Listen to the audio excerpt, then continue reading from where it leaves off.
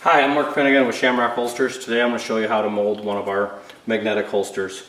The first thing you want to do is turn the water on so it can get warm. The items you need is a Ziploc bag which the holster comes into. Now I'm going to use the second step, the second option with a vacuum sealer. I've let this water run a little bit. It's going to be about 75 to 80 degrees. What you want to do is get the inside of the holster wet. Let the water run through the holster for about 30 seconds to a minute.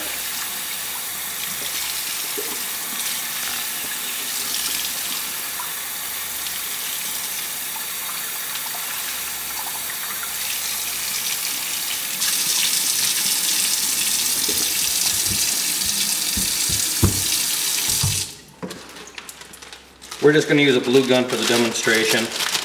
The next thing I want to do is I want to put the gun in a Ziploc baggie. This, if it's a real gun, this will protect the gun from any of the excess moisture that's on the holster. Go ahead and insert the bag gun into the holster. Open the paddle. Come over to the vacuum sealer.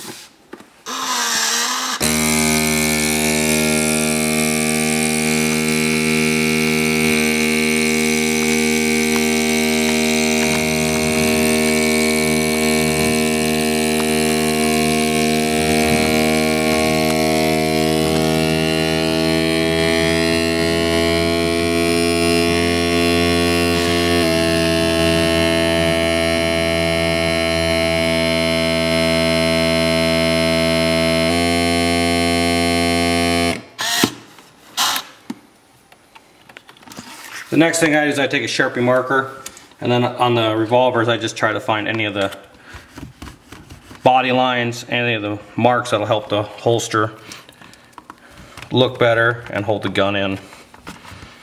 And I do this for about a couple minutes.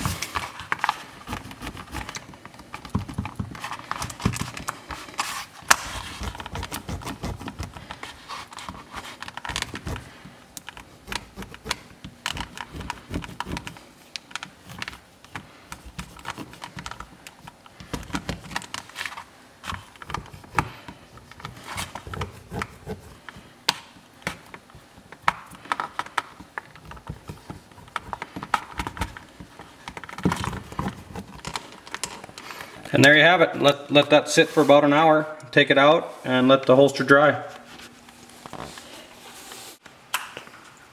Okay, it's been about an hour, so we'll take it out.